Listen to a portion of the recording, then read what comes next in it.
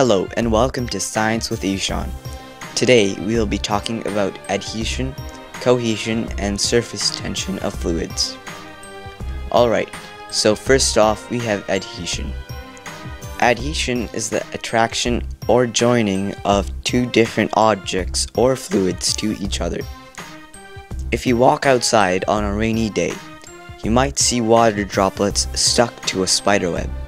Or when you wash the dishes and you try to shake water out of a cup, but there still has some water droplets left inside. These are all works of adhesion.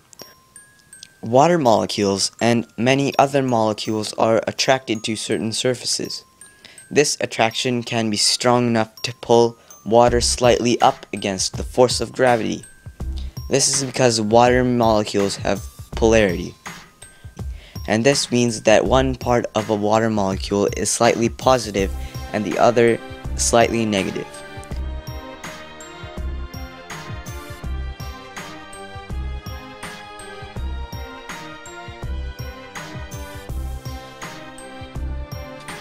We can demonstrate this by using a charged pipe or balloon. Here's the demonstration here.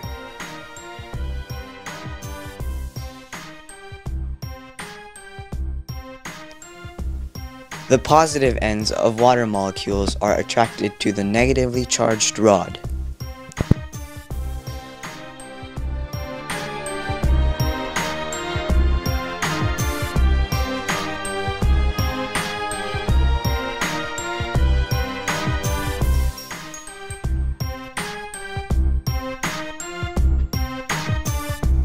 Okay, now on to cohesion.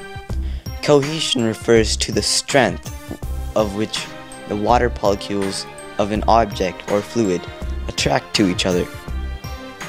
In this picture here you can see that the water molecules are closely attracted to each other, and that is what creates the water drop.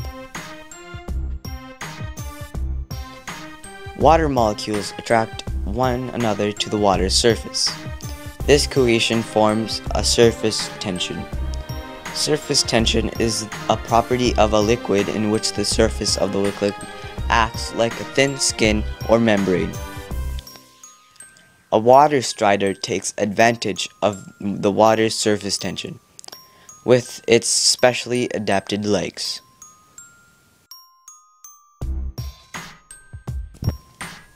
Well, that's all the time we have left. See you next time on Science with Ishan.